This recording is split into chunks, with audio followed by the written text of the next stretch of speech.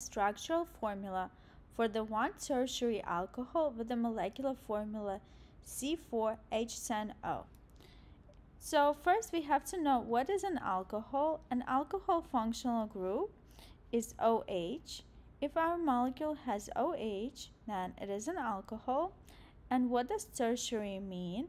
And tertiary mean that alcohol is on a carbon that's connected to 3 other carbons. So like this.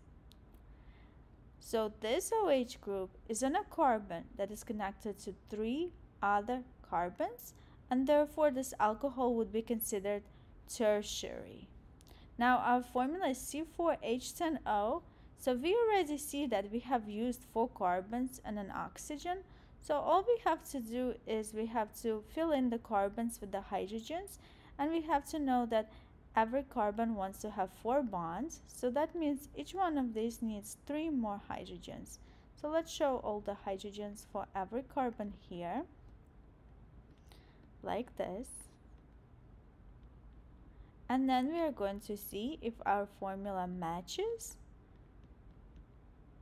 This is our final drawing of the structural formula.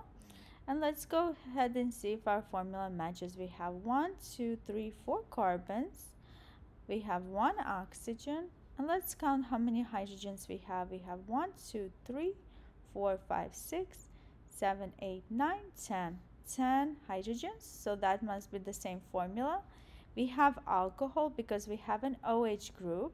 And our alcohol is tertiary because the OH group is attached to a carbon that is attached to 3 other carbons, 1, 2, 3. Therefore, this is a tertiary alcohol. This is Maya Alochi from Transformation Tutoring, and I really hope that you enjoyed this video.